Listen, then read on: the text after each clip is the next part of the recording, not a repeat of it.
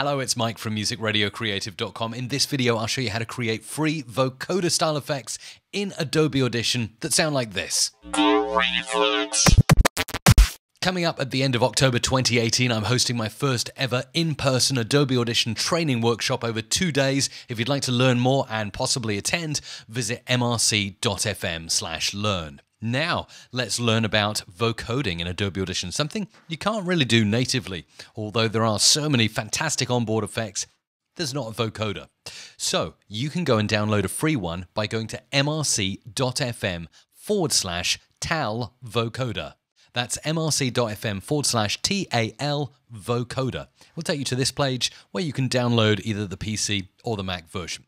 Then you go through, follow the instructions, install it on your computer.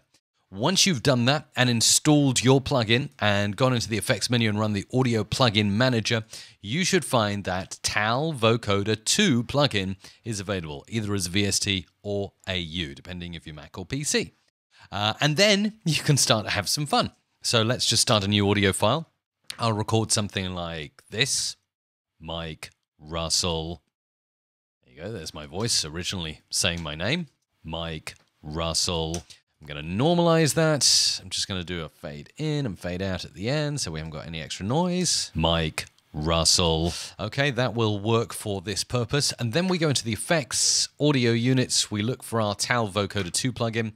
This is what it looks like. But now I want to put it into action. Mike Russell. It's not doing much at the moment apart from degrading the quality of the voice. So what do? Well, on the left channel, you have a carrier signal, and the right is the signal that you're modulating. For example, your voice.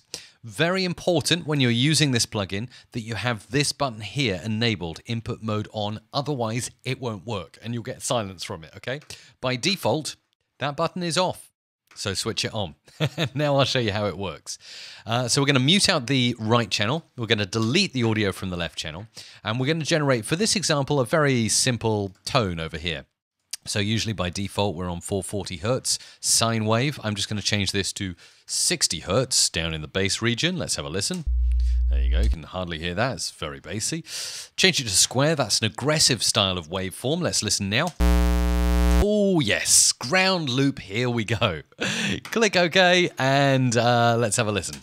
There's the ground loop, there's the Mike Russell. And the vocoder is literally a voice encoder. You are encoding the vocal sounds with another sound, like ground hum in this case.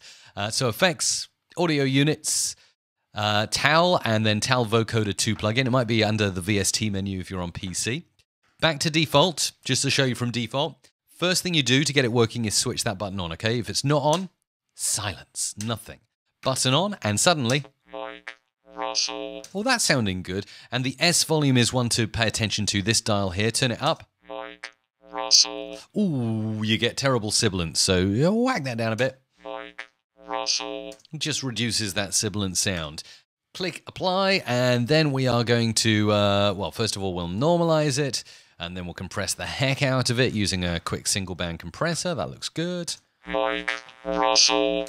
Favorites, normalize. Mike Russell. And finally, I'm going to go into effects. I'm going to use a plugin from Waves Audio. Love Waves plugins. If you want to get a 10% discount, go to mrc.fm/waves and grab something like metaflanger that can add an even more robotic sound like this. Mike Russell. Nice scanning in stereo. Blur. Mike Russell. Wow, you can have so much fun. Doubler. Mike Russell. That one's okay. Let's go for fast rotor. Always a good laugh. Mike Russell. Mike Russell. All that kind of cool stuff. So free vocoding in Adobe Audition. mrc.fm/Tal Vocoder to get the free plugin and try it for yourself. Let me know how you get on. Maybe even post some comments with links to your examples in the Music Radio Creative community. I would love to listen to what you managed to come up with using a free encoder vocoder inside Adobe Audition.